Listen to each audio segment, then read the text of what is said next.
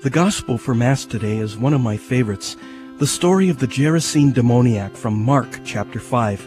Hello, I'm Father James Kubicki. You know, I find Mark's descriptions in the Gospel so vivid and so easy to imagine. In this story, we have Jesus, having just crossed the Sea of Galilee, and upon disembarking, a man possessed by many devils rushes up to him.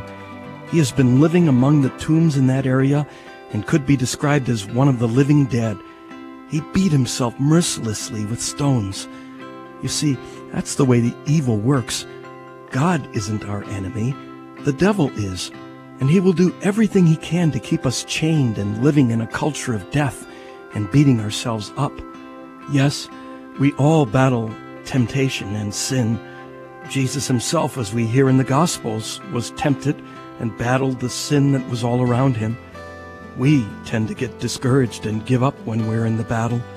And then, after we fall, what happens? We beat ourselves up like the man in today's Gospel.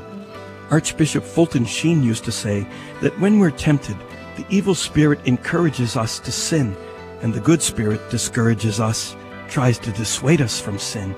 And then, after we fall, those roles are reversed. The devil discourages us and is only too happy to hand us a stone to beat ourselves with, while the good spirit encourages us not to give up, but to go to confession and to start over again. We're created for life, and Jesus came to free us from sin and death, to lead the way to eternal life. We get sidetracked or fall by the wayside for a while, but we must never give up.